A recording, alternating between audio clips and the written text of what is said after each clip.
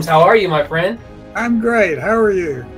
I'm good. Thanks for asking. Welcome to the Spots of Love podcast. I just told you before we started recording, but I've been saying on previous episodes as well, it's a lot of fun to talk to Barney fans that I don't get a chance to usually talk to, but it's a little bit more fun for me to talk to folks like yourselves who helped structure and put on screen this show that we all grew up and enjoyed and loved for so many years. So it's truly an honor to be able to talk to you, and just want to say thank you again for sitting down and allowing me to have this opportunity. Oh, the honor's mine, my friend. The way that we always get started here is I usually ask the same question for everybody. And that's just, what was your introduction to Barney? How did you end up working on a TV show like Barney and Friends? Well, actually, I had been doing programming for children for a number of years before Barney even came along. And at the time, I guess it was probably about 1995, I believe, I was directing another PBS TV show called Wishbone. Oh, and, yeah. You remember that show with the little dog and everything? Sure. Very cute show. And so it turned out that the company that owned Barney also owned Wishbone. Mm-hmm. And Barney had been, prior to my involvement, had been directed by TV directors. They all had television background. And what your viewers may not know is that there's a difference between how you direct movies and how you direct TV shows. Sure. Stylistically, it's different. There's some differences in how technically what you do. So Barney had been doing this 3-camera television style kind of show, and they really wanted to kind of reinvent the wheel a little bit. They wanted to bring in someone who had done films. I'd done some movies. I directed some movies and done a lot of shows. Like Wishbone is actually shot film style with a single camera instead of multiple cameras. And so they wanted to bring in someone who had that sensitivity. And so I was approached by the guy that was the executive producer at the time, a guy named Jim Morale. And Jim, I've known Jim for a long time. And he called me up and we had lunch, and he said, would you be interested in directing Barney? And Wishbone was winding down at the time. They were about to go on hiatus. And I said, well, I'll be honest with you, I've never seen the show. My son was actually, he was at that age where he was too old. He had just missed that Barney crowd.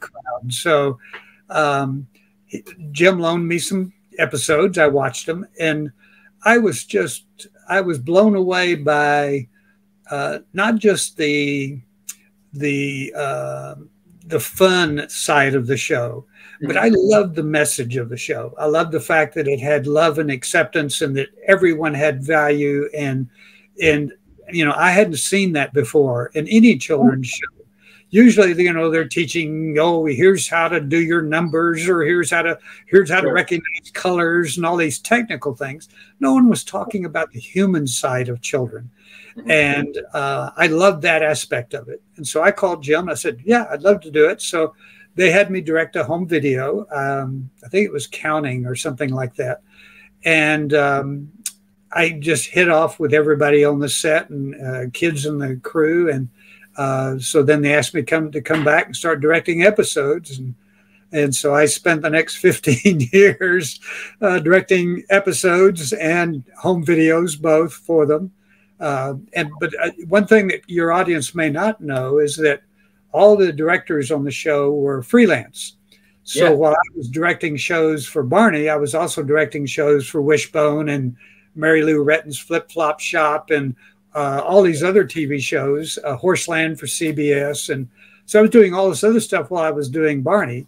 So I would direct a show for Barney, and then I would go away for a couple of weeks and do things for other people. And then I would come back and direct another show.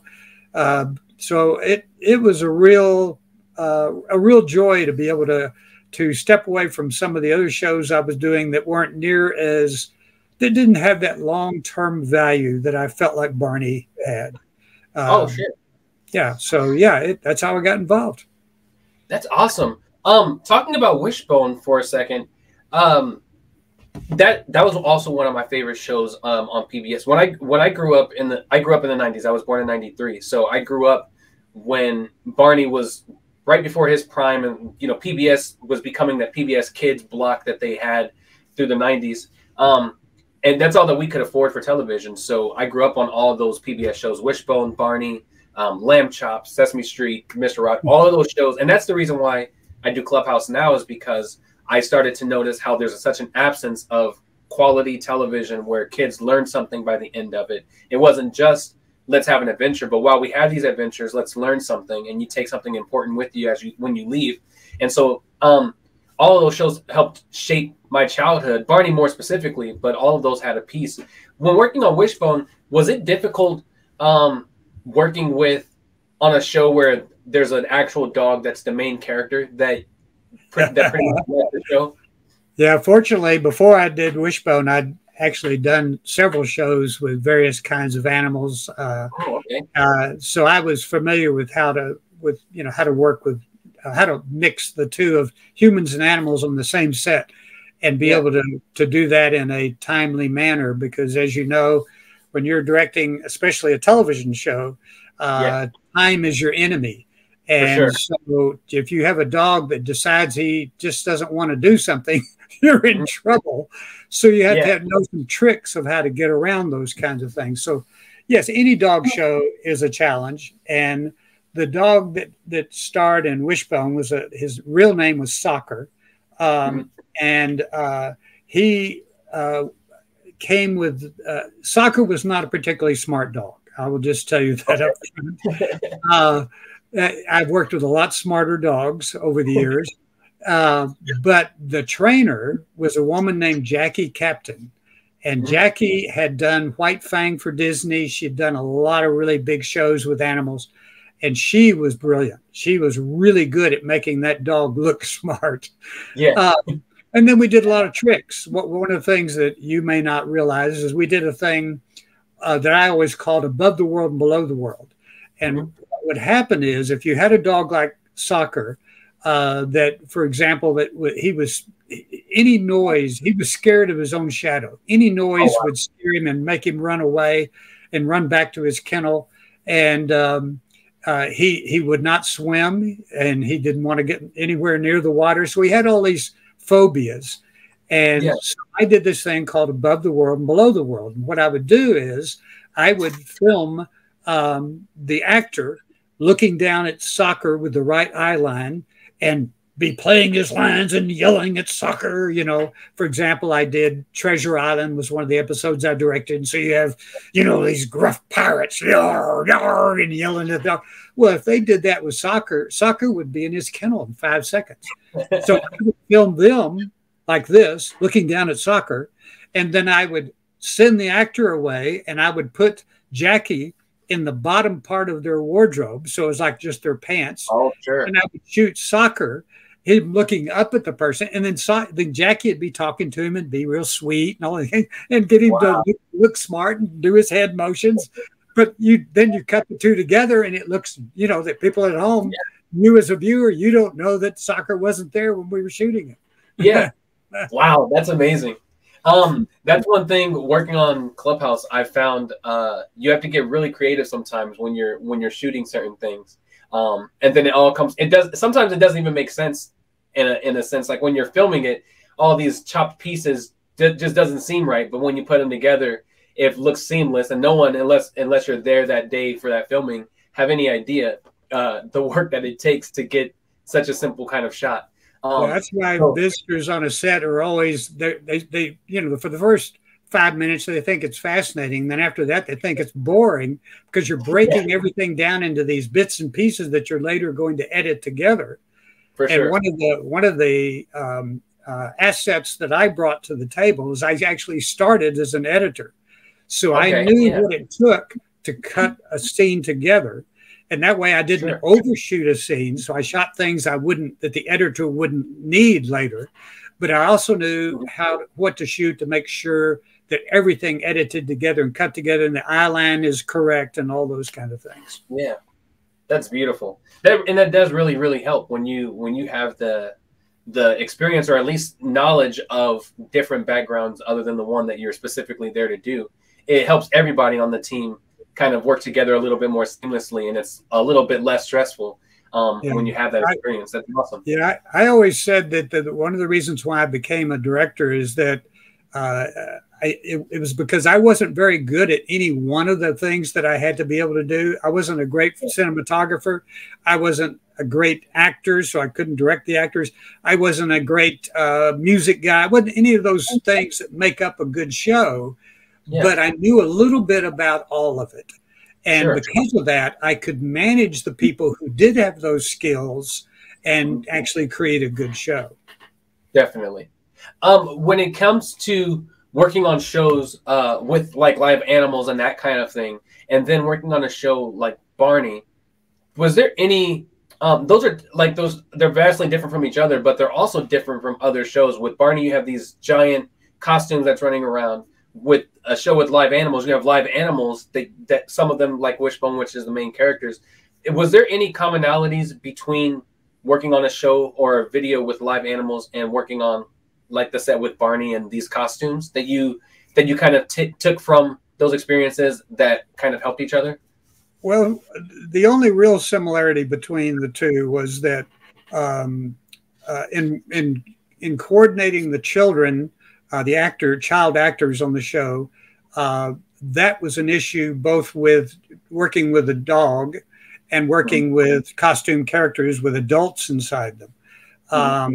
Because in both instances, I as a director, had to make allowances for how to keep the kids safe, for example, in the case of Barney, because you got this monstrous, 7 foot something, 350-pound character who his only view of the world was like looking through a mail slot. So he could only see through his mouth. And so you've got these little 4-foot kids who are right next to him. And he's jumping up and doing 360-degree spins, and he's dancing during the numbers. And those kids I told them when they first came on the show, the very first thing I told them is don't get killed. And the point was they have to watch out for him because he can't watch. He can't see them. And they have to always do the same movement in the same place at the same time every take. Because if they don't, he's going to be doing it, and if they don't, they're going to get hurt. Yeah. So that is one. In terms of Barney, that was the issue. But the similarity there was that when we were doing Wishbone, the dog's going to do what the dog's going to do, and you can rehearse the dog. And Jackie Captain, the trainer, was very good at rehearsing the dog and teaching him to do the same thing every time. But invariably, he would surprise you. And so the kids who were there on the camera with him had to flex with that. And so if he took off running over here, they had to stay with him. Yeah. And, as I'd said earlier, the thing that is the biggest challenge on doing television shows, especially TV shows that are going to play on a network and have a schedule that's planned way in advance, and so you have to meet that schedule, is that time is your killer. And so when you have a certain amount of script pages you have to shoot in a certain amount of hours, you've got to meet that deadline. And when you've got a dog who doesn't feel like doing what he's supposed to do that day, or you've got a kid that shows up on Barney sick, which happens, you've got to be able to flex. That is always a challenge. For sure. Let's talk a little bit. We'll get a little bit deeper into Barney in a second, but let's just talk first about why did you get into directing? You kind of explained a little bit that you realized you weren't as good with some of the other things, so you kind of got into directing that way. But the whole idea of working on film or television and that whole concept, what made you want to get involved that way? Well, I actually started out, I went to college. My dad said he would pay for college as long as I would do a pre-law degree and go into law school and become a lawyer. And I did that one semester, and I just could not do it. I just could not see myself being an attorney. I couldn't do it. I just couldn't do it. And I had a friend who was in the film department at that school, University of Texas in Austin, Texas. And he said, I was complaining, and he said, you know, you ought to become a film major, because all we do is watch movies, and I know you love my movies. And I did. I've grown up loving movies and TV shows. I grew up on Disney. I mean, I loved all that stuff. And so I thought, sounds good to me. So I switched majors, and fortunately, while I was in school, PBS, which in those days was called, what was it called? Anyway, it wasn't called Public PBS. It was called something else. But they were handing out grants to students like me to make movies. And so I would do these little student films under a grant from NET, National Educational Television. And so the weird thing is, years later, I would end up directing shows for PBS. I was doing it in college. So when I came out of school, and when you do things in college, little projects in college, you know, little 16 millimeter shows, you end up writing and directing and producing and editing and doing pretty much everything except acting in them. And so I came out of college with a show, with shows I could actually show to people and say, here's what I've done. And the one thing that was stood out to potential employers was I had edited them. And at that time, they were making the switch from what were called upright moviola editing machines, which is what Hollywood used to edit movies on. It's these huge old machines, but they were going to flatbed editing machines. And I had actually edited on those machines in college, and all the guys who had been working in the real world had been working on the upright moviolas. Well, all the production companies were going to the flatbed machines, so they needed an editor who could edit on these flatbed machines. Yeah, that's how I got my first job. Is I got a job as an editor, and I started in TV commercials and did that for 3.5 years. And during that time, I was editing. When you do national commercials, big national commercials with lots of money involved, the editor many times will go on location with the crews. So while you're shooting a commercial, you're editing at the same time. Yeah. So I would be editing with the client while the director was out there directing the footage, and they'd be sending it in, processing it, because it's all done on film. Everything was analog in those days. Nothing was digital. Yeah. And so I'd be editing. Well, one time the director got sick.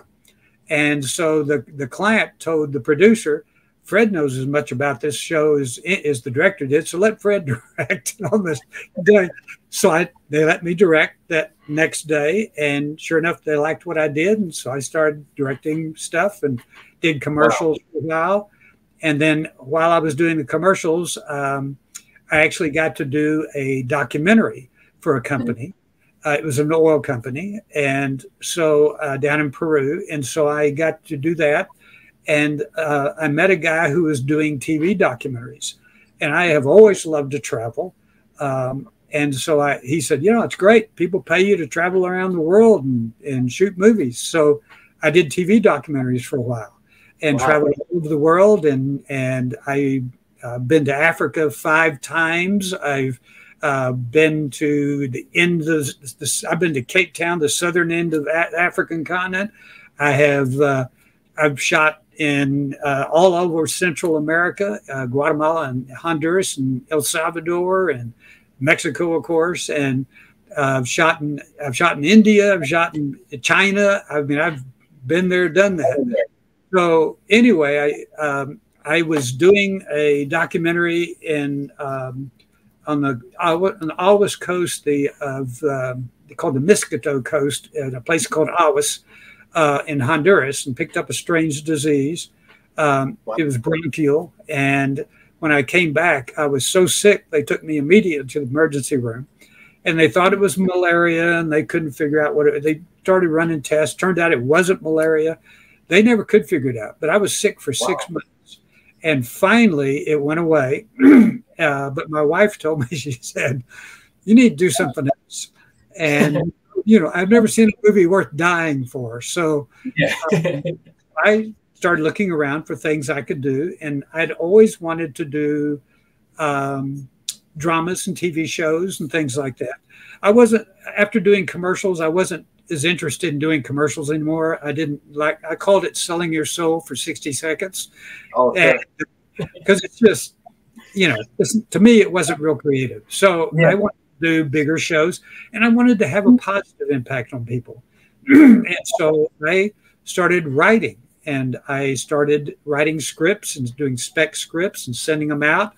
And people would pay me to hire me to write a script. And so then they'd hire me to direct. And I literally taught myself how to direct. There's one who mentors you, at least in my experience. No other director is going to mentor you to take his job. Right. So I just literally taught myself how to work with actors. Fortunately, I'd actually done some acting when I was in high school and earlier in my life. And so I could communicate with actors. But I literally taught myself how to direct. I taught myself screen direction. I taught myself how to not cross the line. All those things you have to learn to be a director. And made mistakes, learned from the mistakes, got better. And over time, I became a director people would call on to, especially working with children, because I always loved working with kids. For sure. That's awesome. That's exciting that we have that thing in common. Because like for my show, I had to teach myself all those things. I had to teach myself how to edit, how to promote it. I had no idea how to do a television show when I started. And I've said it before, like you look at a show like Barney and other children's shows, and they look so simple that you underestimate how much work it takes to make that show look that simple. And I did that when I first started. I thought like, well, how hard could it be? But when you get into it and having to film it and get the right shots and work with kids and music and dancing and then edit it and all those things, it's a lot of work. But I had to teach myself, and I still edit and put all the stuff out myself and direct and that kind of thing. But I had to teach myself how to do those things. So it's cool to have that commonality with you, where you just. I'll tell you what I do, and I would encourage you to do the same. Is that once I became established as a director, and I would be visiting. I always made a point of when I would come on a set, I would introduce myself to everybody from the PAs to the grips to everybody, and ask their name and get to know them. And one of the things I'd ask them is, what's your long-term goal? And I'd say, because they'd say, oh, well, about 9 times out of 10, they say, I want to be a director. I want to take your job. And I was always saying, my point was always, there's plenty of work to go around. No one's mentoring you. And so if you want to learn how to direct, if at lunch, you can't do it while I'm directing because we're having to move as fast as we can. Sure. But at lunch, if you want to sit down and ask me questions, I'll answer any question you have. And I'll tell you how to do it and what to do and how to, and I'll even tell you what are the roles, what are the easiest ways to breaking into directing, because everybody seems to do it in a different way. But there are things you can do to enhance your chances of becoming a director. So I would try to mentor people, and I would encourage you to do the same. For sure. That's awesome. Great advice. Thank you for that. I really appreciate it. Let's jump back into Barney a little bit here. Talking about, you did all these films and things like that along with television, and joining Barney, they wanted someone who had kind of that film expertise and knowledge. Were you ever approached, or did you ever want to direct the Great Adventure movie that they did? No, I was, it's one of those weird political things. The production company was a Hollywood production company, and the people in Hollywood do not see anyone outside of Hollywood as being professional. Sure. And I have dealt in Hollywood. I've worked in Hollywood. I've worked in New York, worked in Chicago. I've worked in a bunch of environments outside of Texas. And there's this snobbish attitude about anyone who isn't living and working in LA. Sure. And so the attitude of the production company is they wanted to use a Hollywood a director or someone who did Hollywood films. And the interesting thing is I directed 3 feature films. But because they saw me as a TV director, they wouldn't even consider having me direct it. Wow. Such a shame too, because that movie, it's an all right movie, but it had the potential, even from like the original script and story with Steve White, to be something great that we sometimes wish that they would have went ahead and used the people who understood the character, and it would have just made that movie even better. Yeah, I will tell you, yeah, all the people who worked on the show that were from the show, I mean, worked on the movie who were from the show, said it was not a good experience. And it was all mainly because of the director.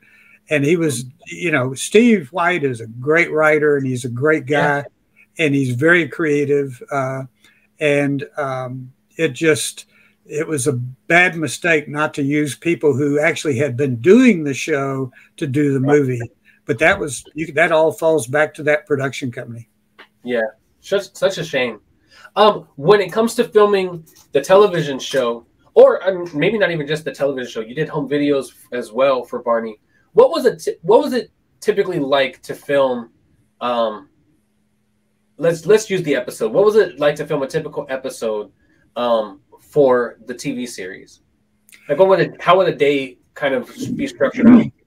Well, and it goes back, this refers back to your original point about no one understands how hard it is to make it look that simple. And that is a great point, because I'll tell you, it's the process begins long before you walk out on the stage. And for example, as a freelance director, I would be hired to direct a certain amount of episodes for a season. So a typical season could be anywhere from 10 episodes to 22 or 23 episodes, depending on the year and what PBS asks for. And so then the producers will hire us, the directors, and assign us the shows so that I know in advance what times I'm going to be blocked out, so I can then be doing other things.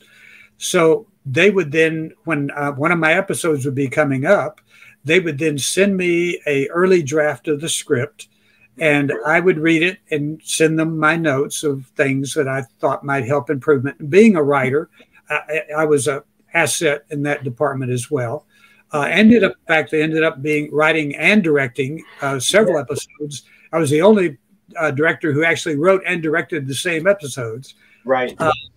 But I would then send them my notes, and then as we got closer to the actual producing of the episode, we would do production meeting, and we would come in and we'd bring all the department heads together in a giant room, and we would read through the latest draft of the script. And then I, as a director, would start telling people, I'd say, okay, costume department, I'm going to need a Little Red Riding Hood wardrobe for Selena Gomez. Art department, set design, I'm going to need you to build me a backdrop that looks like a forest. And I'd love to do this. And I'd work, they had a wonderful Catherine Yingling, who was a sketch artist, and she would do our sketches of the sets and things like that. So I'd work with Catherine, and we'd design the set, and so I could give that to the set department, and they could start construction. And we had a big construction area back behind the stages. So we would go through this production meeting. And then on the day before we started shooting, we would do a reading through the script. And that's the first time we'd bring the kids in, and we'd sit around the table and we'd read through the old script, and I would give them notes, and I would direct performance kind of things, and then talk about what I'm going to be doing in terms of cameras and coverage and all that sort of thing. And then on the shoot week, actually, I take that back. The week prior to the shoot week, on that Friday, we would do a run through out on the stage. So we would bring everybody out. We would go through the show and talk it through, but it's a very rough run through. Sure. And then on Monday morning, we would bring everyone in, and we would do a full run through and run it through multiple times until everybody knew their choreography and made sure they knew their lines. And some were better at that than Selena Gomez was brilliant. She always knew her lines. So we'd run through it until everybody knew their stuff. And all the blocking and everything. And then the very last thing we would do on that day, on that Monday, is we would do a complete run through, just like a dress rehearsal on a stage play. So we'd run through the whole show from top to bottom. And we had a guy with a VHS video camera who would videotape the whole run through. And then they would give me that VHS, and I would go home that night and watch the VHS and take my script and block out every shot. So you're looking at a page of script, and it has Baby Bop says this line. And so I would put a line above Baby Bop's line and draw a line below that. And over to the right margin, I would write BJ, see you for close up, shot 1. And then I'd go to the next line. So Barney says a line. I'd draw lines highlighting that thing. I would up to the side. I'd put a B for Barney and MS for medium shot, shot 2. I'd break down the entire script for the entire show. So I would pre-edit in my head the entire show. So which means you had to know your cameras, because we had 4 cameras. We had 3 on pedestals that would roll around. And then we had a Cam8, which is like a boom camera like they use on MTV music videos. And it would do swinging shots and boom shots and all kinds of stuff. So you have to know what your camera's capabilities are. And I would put in those shots. I'd say camera 4 was our boom camera, or Cam8. And so I would tell Van, who was our Cam8 operator, I'd say, okay, Van, I'm going to want you to start with a high wide shot looking down on the playground. And then as Barney comes down the steps of the caboose, I want you to sweep down to him in an MTV kind of move, right up to a close-up. And you would have to note all that on your script. So then on Tuesday morning, when you come in, the technical director and I we start shooting at 7 in the morning. We'd usually shoot from 7 to 7, sometimes longer. So I would show up around 6 or 6:30 in the morning, and my technical director would be there, and my AD would be there, assistant director. And so I would sit down with both these guys, and the technical director is a guy that sits back in a booth and actually punches the buttons that switches the cameras from camera to camera. And the AD is the guy who stands out on the set and coordinates and cameras and tells them what to do and everything. So I can sit back with the producer and watch the show being assembled live. And so I would meet with the 2 guys, and I would give both of them my script, and they would then take it and break it down into shot lists. So each of them had a shot list, and then the AD would go to the camera guys, and he'd say on the back of their cameras, there'd be a little shot list for that scene. And it would say, you've got shot 1 and 7 and 8 and 10. So they'd know what shots they had. And they knew that shot 1 was a close-up of Baby Bop. Shot 10 was a medium shot of somebody. But my point is, they all had their shots. So then when we would start filming, we would always we'd ISO all of our cameras. All 4 cameras had their own recorders. So, we would we would live switch it. So the technical director, using my script, would call out the shots. And he'd say, okay, camera 1, shot 1 coming up. And so camera 1 knew exactly what shot 1 should look like. And then he would say, here, shot 2, shot 3, and we'd go through it and we'd shoot the scene. Then we would, while we were shooting it, the producer and I would be watching it. And I'd say, I had a medium shot for this line on Barney. I'd really like to see his feet because he starts dancing. So I changed shot 4 to a shot of Barney's feet. So you could then adapt. And then you do like 2 or 3 passes. So you had all these choices, and all of these are live switched from top to bottom. So then all that's given to an editor, and the editor can look at my version of what I shot and approved, and the producer approved. But they also had all the cameras ISO'd. So because they were ISO'd, they could go back to the original footage, and they could pull other shots and drop them in if they decided later in editing they wanted to change something. So anyway, make a long story short, and make a long story longer, we would do Tuesday, Wednesday, Thursday, and we would shoot the entire show in basically 3 days. And that's a 30-minute show in 3 days. That's 10 pages a day. That's cooking it. And, in movies, when I do movies, I would shoot sometimes 4 or 5 pages a day, and that was pushing it. But on Yeah. TV, we would sometimes, based on, especially with home videos, when we're shooting so much stuff out, we'd shoot sometimes 10, 15 pages a day. And that was killer. Yeah. I became friends with a guy named Jerry Mullen years ago. And Jerry had won the Academy Award for producing Schindler's List. And he produced a bunch of movies for Spielberg and all this stuff. And so he invited me one time to come visit while they were shooting Lost World on the Universal backlot. Ooh. And so I was hanging out in the lot, and I was watching this and watching Spielberg direct and talking to my friend Jerry. And I said, well, how much money are you spending on this? He said, well, it's just north of $100 million. And I went, wow, that's amazing. I said, how many pages do you shoot a day? And he said, about a half page a day. Wow. I'm shooting 15 pages a day on Barney, and Spielberg's doing a half page a day. That's why it looks so good.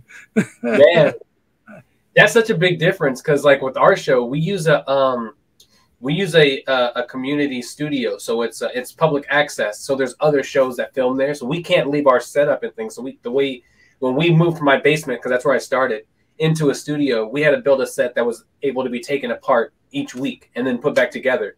Wow.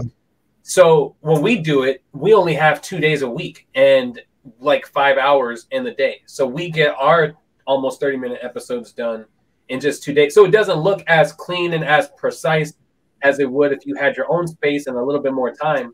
But I can understand that, like, a 30-minute show and having just those 3 days to film that is pushing it. It's such a stressful time when you just have 2 days to give all that you can, and if you don't, then that's it, because someone else has to come in and film their show the next day after that. So it doesn't matter if you've got a $10,000 budget or $100 million budget. The process remains the same, and it's just really hard. Oh yeah, definitely. You have my respect, my friend. Thank you. You mentioned Selena Gomez earlier, and I feel like everyone talks about Selena Gomez and Demi Lovato as the child stars who made it big coming from Barney. But there were a handful of others from that show as well, like Jaron Lewison, who played Joshua in the later seasons, Debbie Ryan, who was just there for one video, I think, or something like that, Madison Pettis, that also kind of went on and became successful. You mentioned, I think, before in previous interviews, that you, and kind of here you alluded to it with Selena Gomez, that you kind of knew that she would be a star just from how she was on that show at such a young age. Did you have that same feeling with some of those other kids who went on to be successful as well? In some cases, yes. It's real interesting in that you can tell some kids have the ability to become famous or stars or whatever you want to call them. I always call them just working professionals. Sure. I'm not a big fan of stars, but with Selena, for example, there was just something about her that you could tell she had the ability to do it.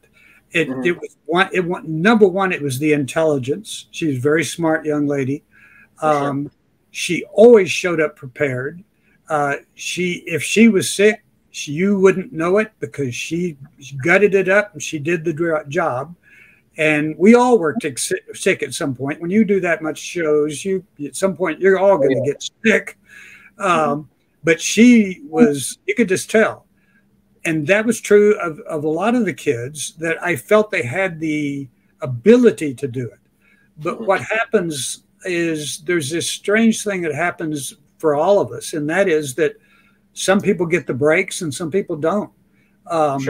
With Selena, she was very fortunate. She got some good breaks, especially with Disney. Disney turned her into a star, and so she got the breaks. And other kids, I've known other kids on the show that were just as talented, and things just didn't work out for them for different reasons. Some cases there were reasons that they're responsible for, like I know of kids that get into drugs and other kinds of problems.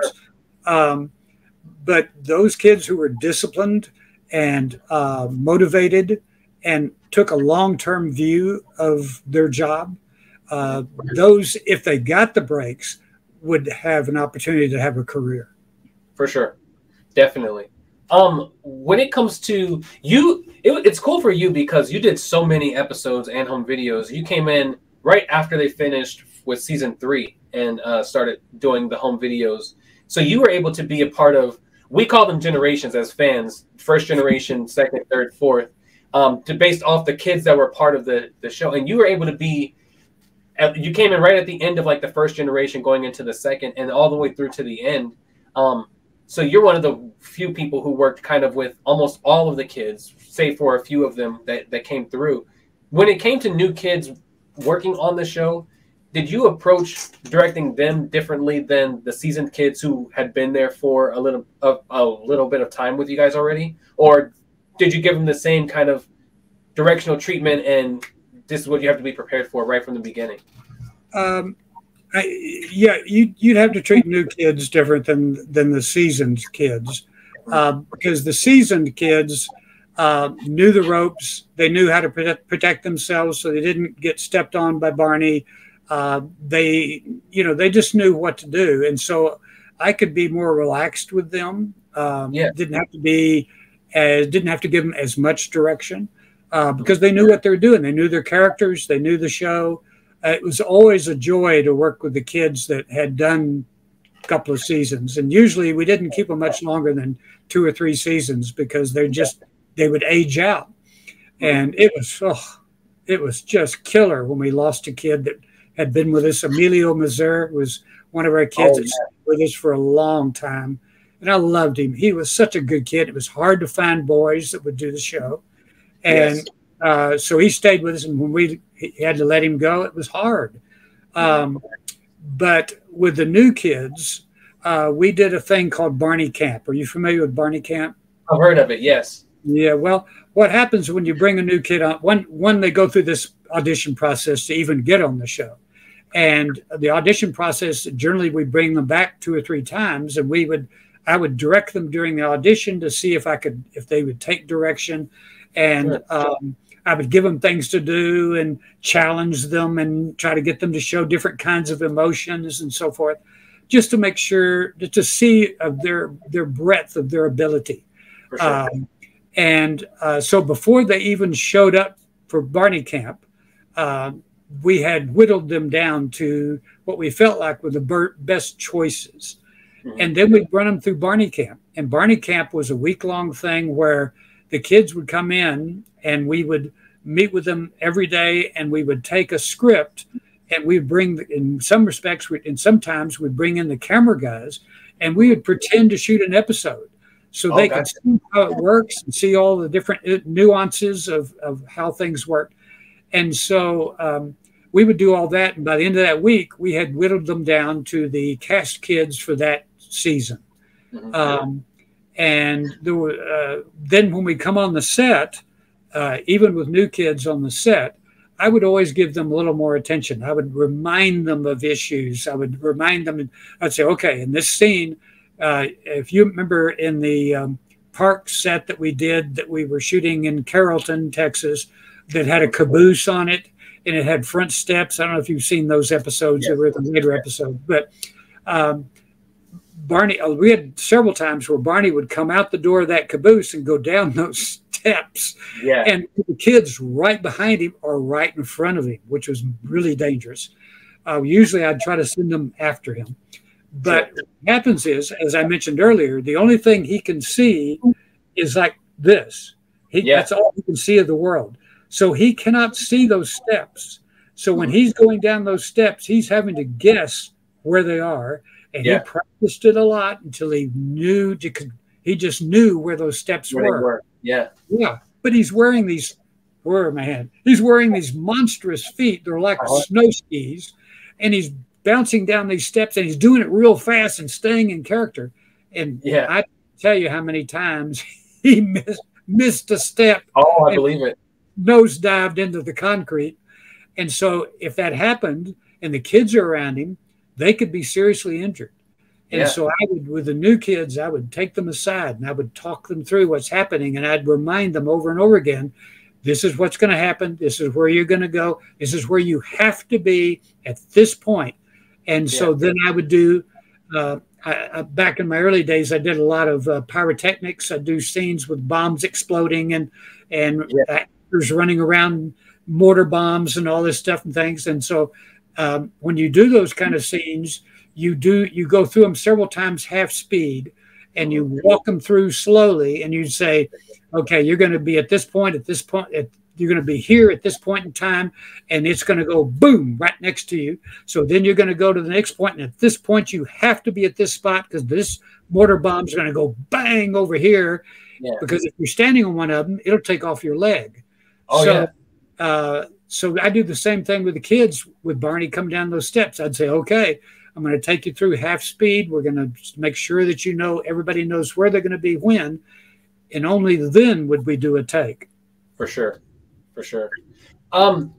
Yeah, that's awesome. I have some of those common things with the show also, with not a huge costume kind of thing, but definitely when it came to getting new kids kind of in the role and understanding where they have to hit and that kind of thing. So it's really interesting to hear how you guys had to do it, because a guy like Carrie or David Joyner or whoever else would have worn that suit at the time, coming down the treehouse stairs or clubhouse or the caboose stairs or whatever, they almost memorize where they are so they can almost blindly do it. But there are those moments where I imagine you miss those moments, and you have nothing that you can do except for fall. So making sure that those kids are out of the way is always interesting to hear how you guys got that to be able to be shot and have them be aware of that as well. Yeah, well, David and Carrie both, they both did those 360s where I mean, those guys are strong, and they could leap up, lift that entire costume off the ground and spin around 360 degrees of land. Well, every time you do that, there's always the chance you're going to come down a little off kilter, and you're going to go stumbling this direction. And if there's a kid standing there, it could be bad. And so one of the things we taught them in Barney camp was that you have to watch out for Barney. He cannot watch out for you. And so you're your own best protection. And so I can see it. I don't know if people watching the old episodes can see it, but when I watch those episodes, I can see the fear on some of their faces sometimes. When David would jump up and do one of his 360s, and their little eyes are going, because they don't know where he's going to come down. And he doesn't know where he's going to come down. And you'll see them. We always told them, there's no excuse for breaking character. If something's going wrong, you have to stay in character until you hear me say cut. And so they would stay in character, but you could see them kind of edging. You see them move. Definitely. So we already mentioned, and I had this written down before you mentioned it earlier, but you are the only one in the whole run of that franchise who wrote and directed the same episodes. I think you did it 6 times in total. But I think you're aware of it, and us fans were always. I mean, I think now that we're adults, we're kind of more critical about the show towards the end of the run of it. But we know that things kind of got a little bit wonky towards the later seasons. But you wrote, I think, arguably what is one of the best. You wrote and directed, which is one of the best, I think, episodes that came from that. We call it the Riff era, which is Little Red Rocking Hood. It's one of the ones when we talk about those later shows, and when they became more of that conflict based, how it didn't really work all the time, but an episode like that was beautifully done, beautifully written, and filmed, and all of that. Where did that idea for Little Red Rocking Hood come from? Because it's such a creative thing to take a story that's well known, put a new spin on it, and it's music the entire time, which is what kids loved so much about Barney to begin with. How did you come up with the idea for that specific episode? Do you remember at all? Oh, you're kidding. It's actually my favorite episode. Oh, really? Yeah, that's my favorite PBS episode. My favorite home video is Land of Make Believe that we shot at University in Florida. And but Little Red Rocking Hood will always have a special place in my heart. It was because it was totally my idea. I originated the idea and had to pitch it, and there was a lot of people weren't real sure about doing it because we were going to do something we hadn't done before. And I called it a rock opera, I wanted to do a show that was the whole story was told through music, and it had never been done before, and they were real hesitant about letting me do it. But you're very kind. I'm glad you like it. It's where it came from was, frankly, we would do these tests where we would bring in kids and show them episodes, and we would watch them while they watched the show. And so we would try to see where they paid attention, where they started fidgeting, all those kind of things. And the thing that we noticed was the same thing you noticed, that kids, when Barney was singing and the music was going on, they were really paying attention. And so I pitched them the idea of, I'd actually directed some music videos. I did a music video with Johnny Cash. Got to work with Johnny Cash. Wow. So, yeah, so I've done some, and I love music. I love all kinds of music.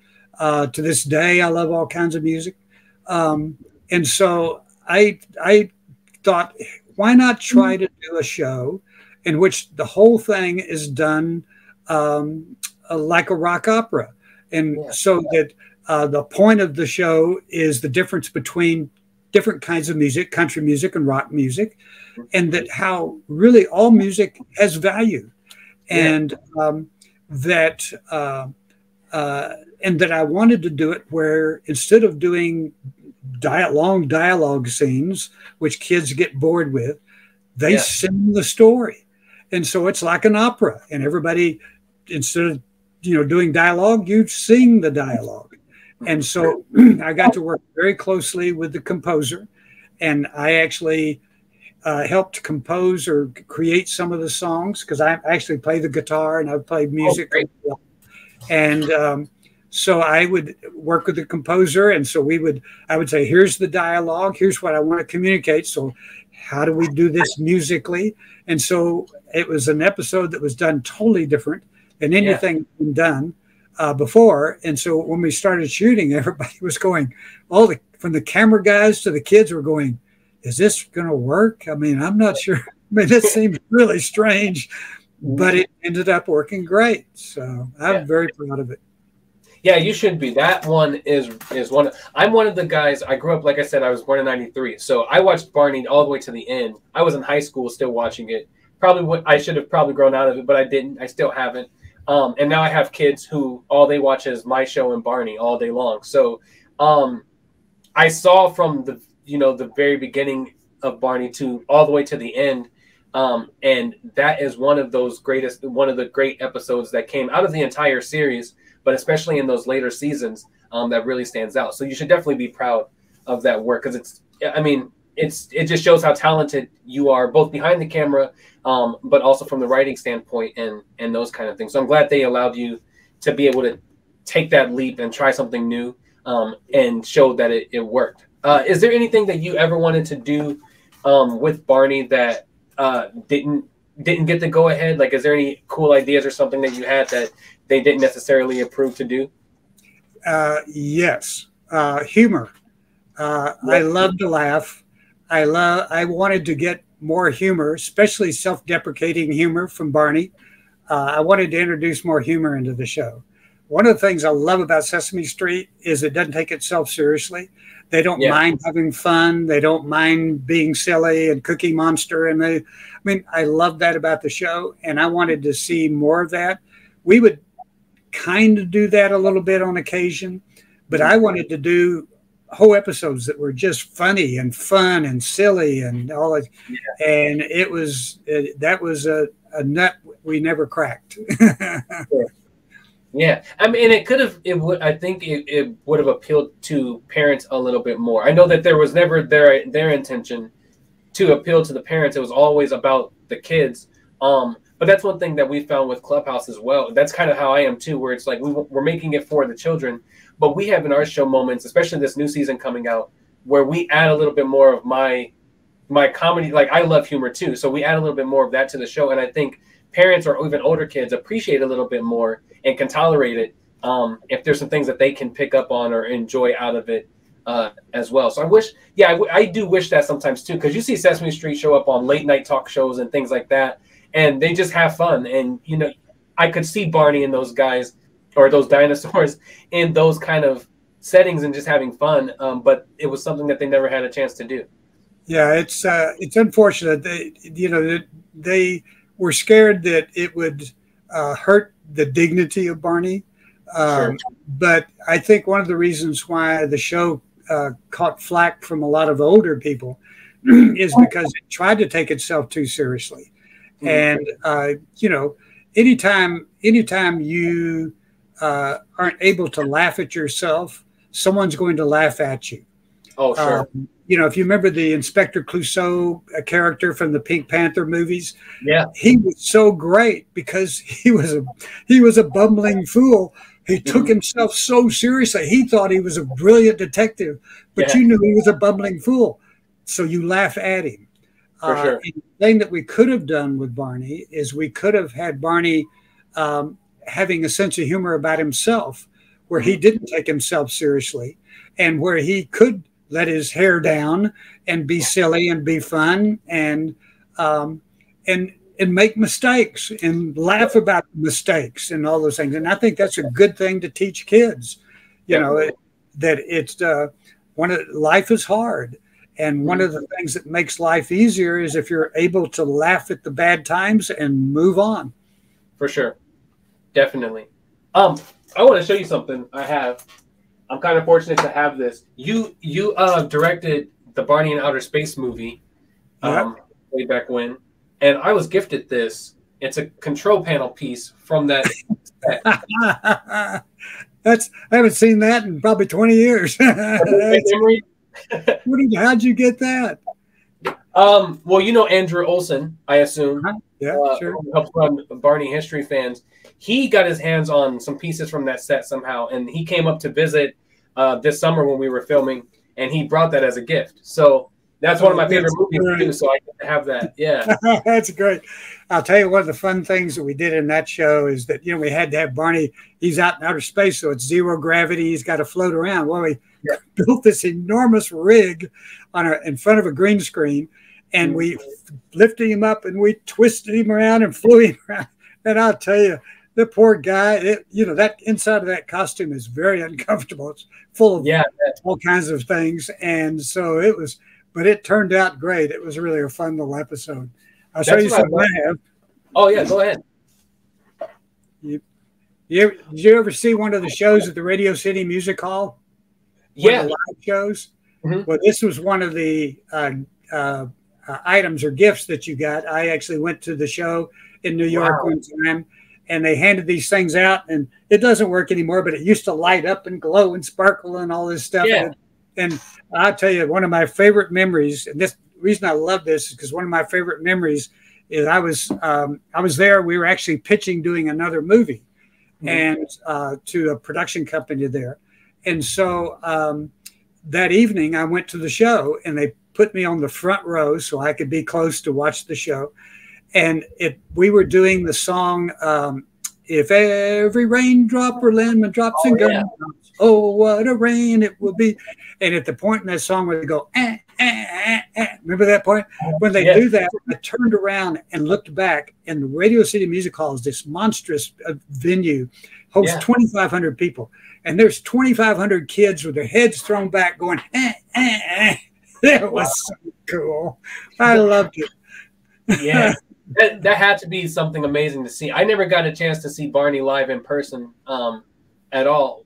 So I'm always envious when people talk about the experience they had with it. But seeing so many kids just in sync with the music and enjoying it all at the same time, especially as someone who worked on the show, has to be an amazing feeling to be able to witness and see that.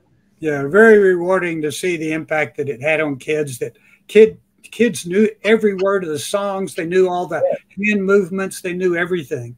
I'll show you one other thing I've got, because you'd asked me to bring some things. So yes, we did a Christmas show one time for Barney, and here's Barney. Okay, look, there's his hat. Oh, where am I? Okay, there we go.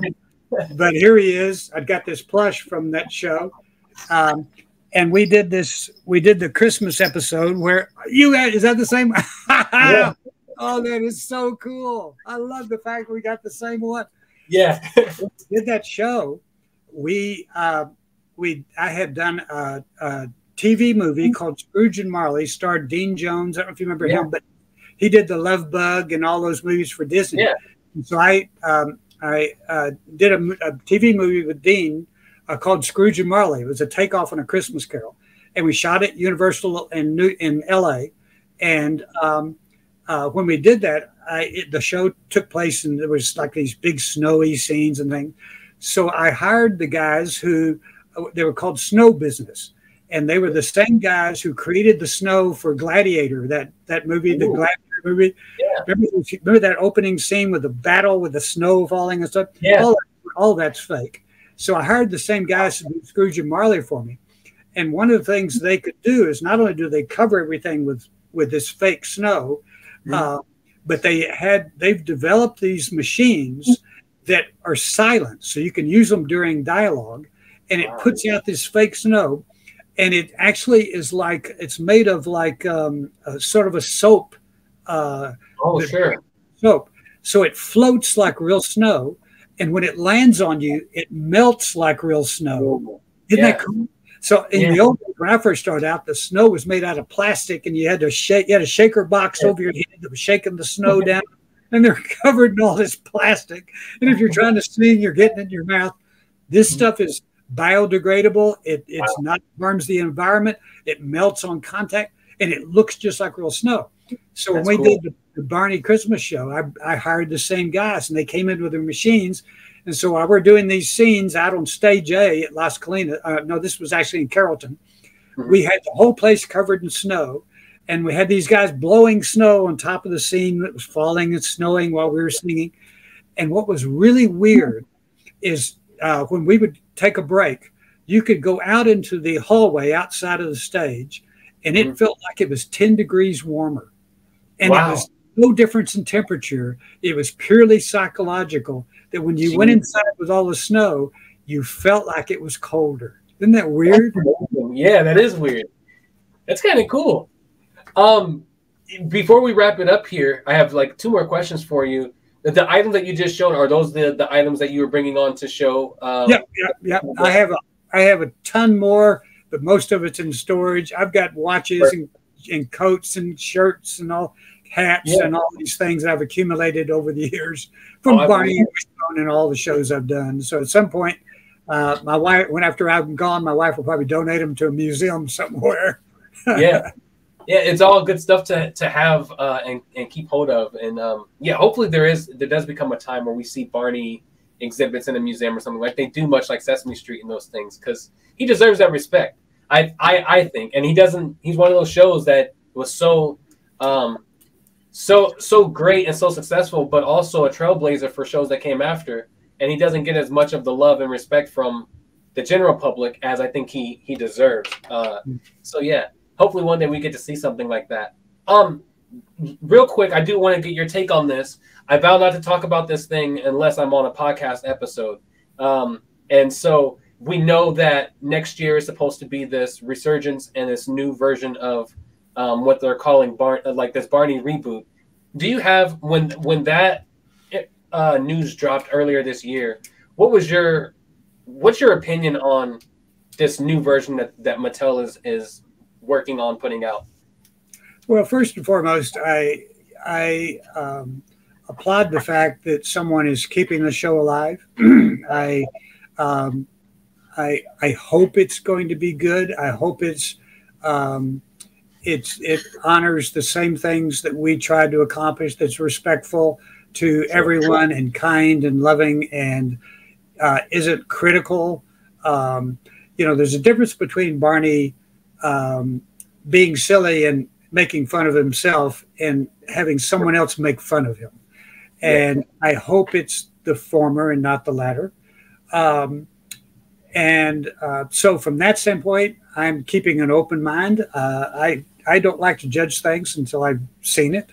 And even then, I mean, I prefer to just keep my mouth shut. If I don't like it, it's their show. Mattel owns it. They can do what they want with it. But for the kids' sake, I hope it has some of the same qualities that the original show did. For sure. My feeling and seeing the new incarnation, whether they do it animation or live action, that's their choice.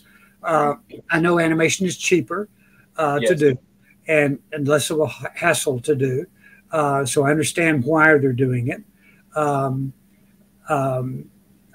love the fact that we had real kids interacting with a real character on the stage. I felt that brings things to it than having a little animated kid responding to an animated dinosaur. It doesn't have that same feeling. When I saw the new incarnation of Barney, and where they took him from being a father figure down to just another kid, I felt like that is completely missing the point of the show. Yes. You know, Barney is a beloved father figure, and if he's just another sidekick with the kids, you know, he can't teach them anything. He can't communicate values to them. He's just another kid. He shouldn't be any smarter than they are if you do it right. So I think that's an error. For sure. And seeing the way they designed him with the little buck tooth thing, and I mean, it just makes you shake your head about, did anybody who did this, did they actually watch the show? Do they actually understand what made the show popular with kids? And that's my fear. But we'll see how it plays out, and I wish them the best. Yeah, that's kind of my gripe with it too. Is it for all of you who worked on the show, especially in those very early years, the people who helped really establish what Barney looks like and who he is. It almost comes off as like a slap in the face to all of them, because they worked so hard to perfect this design and this character and how he's portrayed. And then you could have brought Barney back animated and not at all change who he was or what he looked like and that kind of thing. But I'm with you I'm optimistic because I have young kids and they love the classic Barney. And I'm hoping that it keeps those same core values that made Barney so popular. I like the idea that new kids will have their version of Barney, but I'm just hoping he's the same kind of Barney that, whether he's animated or not, that made Barney so popular to begin with. That's what I'm holding optimism for. But yeah, I'm with you. I wait until I see something, not just a picture, but wait until I see something, you know, that I can actually watch and actually create some type of an opinion on before I actually set myself into a box without really knowing. So I'm right there with you. Fred, thanks again for doing this episode for me. Again, it's really been an honor. The last question that I ask everyone before we end the podcast is just why Barney? Why do you think for you Barney was a show and a character that you decided to work on for so long, and why do you think he's as important as he is? Well, I went in every day trying to do my absolute best, and I did it for one reason only. It's because I love kids. And as I mentioned earlier in our interview, I've done a lot of children's programming through the years, and I love working with kids, but I also love creating something that future generations can grow up on and will have a positive impact on their lives. So that's the reason why I did the show. It's the reason I stayed with the show for 15 years is because it was doing that. And you just, there are very few, especially when Barney started, there were very few shows doing that. There was Mr. Rogers, there was Sesame Street, and there was Barney. Now there's 50 billion of them. But when it first started, there was hardly anyone doing it. And so it was a very unique opportunity to actually do something that met my life goal, and that is actually to leave a legacy of love and acceptance and a positive take on the world behind. That's what I want to, the message I want to leave to the next generation, to my grandchildren. I want them to all know that, you know, the world does have its problems, and there's issues, and there's still prejudices and bigotry and all those terrible things. But you can't control that, but you can control yourself. And Yes. so if you're a decent human being, you can help make your world a decent place. For sure. That's a perfect way to end it. I couldn't say it any better. So again, thank you, Fred, for joining me on this podcast. I hope you had a good time. Had a great time. I love to hear it. And for the fans here, Barney History fans, I hope that you enjoyed this episode of the podcast. Again, the Google form exists now on our website, BarneyHistoryFans.com. So if you want to be on the podcast, find that Google form, put your name in, and who knows, maybe one day we'll see you here in your spot of love. Take care, everybody.